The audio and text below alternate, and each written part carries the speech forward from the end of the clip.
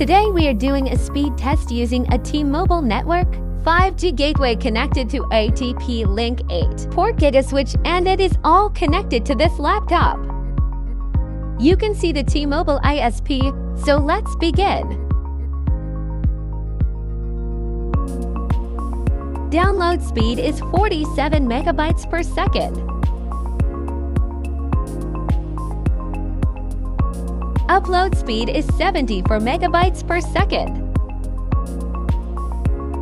So now let's coat the board with NanoFlowX and see if it can perform the same. Here is our TP-Link printed circuit board.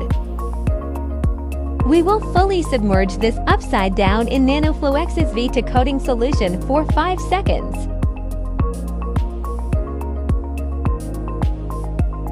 Next, we take it out and let it drain for 5 seconds. Tilt it once again for another 5 seconds on each side to make sure coating solution is fully drained. Next step is to put it in a heat curing oven at 80 degrees Celsius for 15 minutes.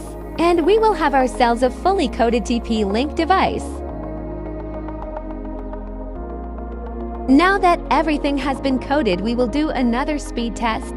We should see that the coating has little to no effect on the download and upload speed. Download speed is 53 megabytes per second. Upload speed is 78 megabytes per second.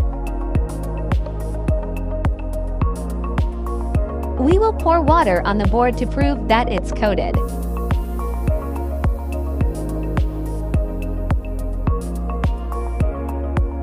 You can see download speed is close at 52 megabytes per second.